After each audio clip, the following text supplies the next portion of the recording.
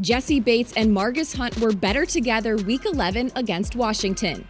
With less than 30 seconds left in the first half and Washington driving into Cincinnati territory, Margus Hunt got vertical, as the veteran's first batted pass of the season couldn't have come at a better time. That pass back at the line of scrimmage, and it's picked. Intercepted by Jessie Bates. And I didn't expect to get the interception off that type of play. I was more expected to, jump a route or something like that. But, a lot of people around the league say if you're living right, good things happen. Shout out to Marcus and the D-line for that one, for sure. With Hunt providing the assist to Bates on the pick, the Bengals halted the Washington momentum, holding the football team scoreless in the second quarter.